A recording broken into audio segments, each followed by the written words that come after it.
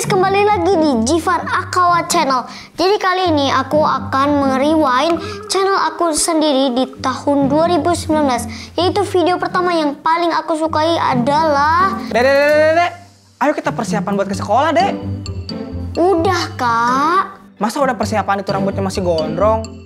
Sebenarnya, Kak, Dede itu udah potong rambut. Ini itu bukan rambut asli, Kak. Wah, masa sih? Itu kayak rambut asli loh, Dek. Nih, Kak, rambut yang asli mah. Hah?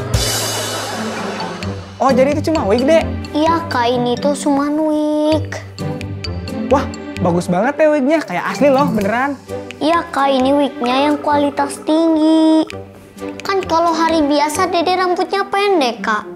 Emang Dede potong rambut di mana, Dek? Di Kak Asep, Kak. Di Kak Asep yang ada di Citylink. Hah? Kapan, Dek? Waktu itu, Kak. Halo guys, kembali lagi di Jeevan Cipet. Jadi kali ini aku mau dicukur. Kalian lihat rambut aku ya, udah acak-acakan, nggak tahu apa lah. Jadi kita akan dicukur sama Kak Asep ya. Nah, di situ guys, tukang cukurnya barbershop. Biasa kesini miring ke kanan. Selama nggak dicukur sama Kak Asep. Gak yang lain jadinya datangnya yang lain. Yuk kita lihat nanti udah jadinya seperti apa.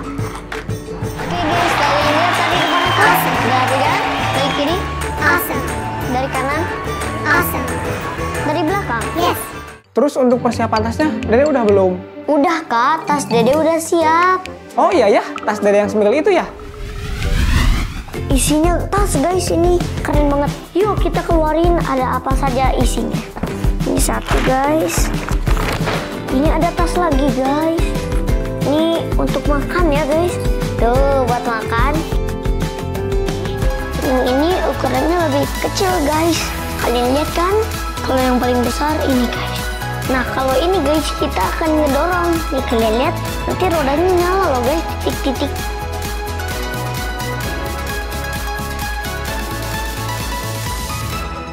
Buku, pensil, penghapus, pulpen, penggaris, semuanya udah.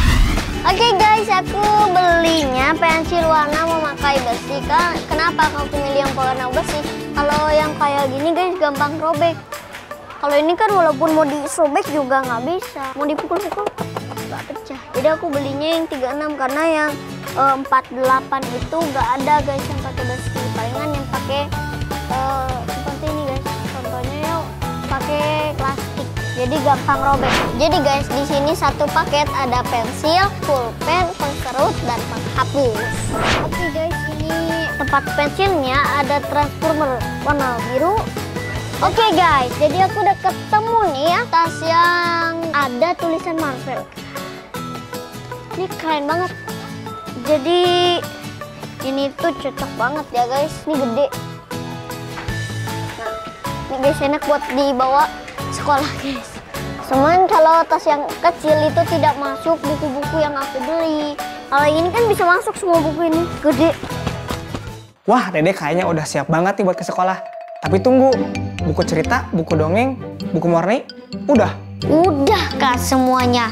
Dede beli buku cerita di bazar buku terbesar di dunia. Oh iya ya, yang di Big Bad Wolf ya dia? Aku beli penghuni lembah hijau. Tapi aku belum tahu ya ceritanya. Nanti kita lihat.